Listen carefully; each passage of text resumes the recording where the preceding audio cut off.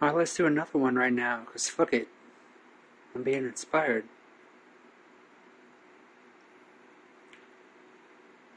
Yes, yoga is life.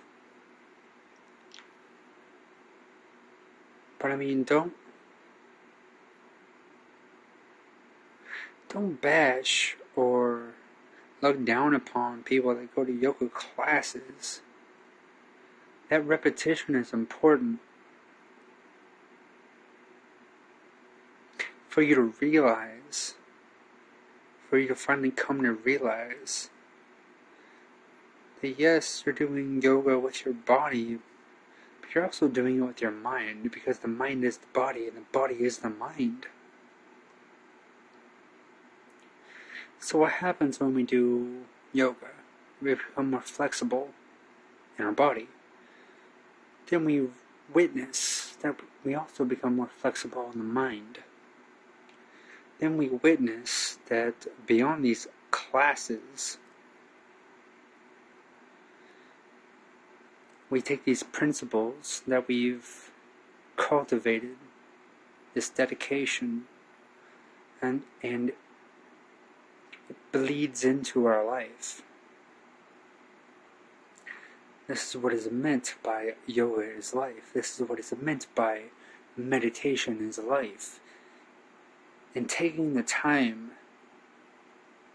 to cultivate these practices of yoga, of meditation, we witness how that translates into our daily lives. So with yoga, it's a lot like martial arts. You take that awareness that you've cultivated in yoga or in a martial art or in a meditation, and whenever you're presented with things in life, you're able to draw upon those experiences, to take a step back from the initial reactionary mode that we're used to being in, that we're used to seeing everyone being in. We're able to stop and think, stop and bear witness, to choose. How do I want to react?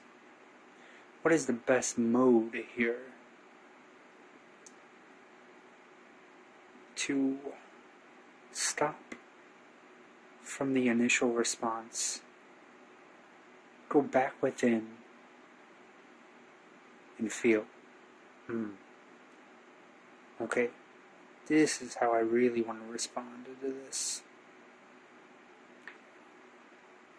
This is what yoga really is. Yogic. To yoke. To feel the authentic self. And to disengage from the reactionary, or you could call it egotistical self.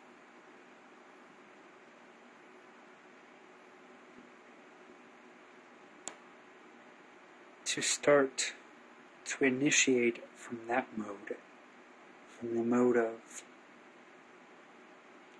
groundedness, of feeling who you really are in the moment, every moment, and going from that starting point. That's what yoga is really all about.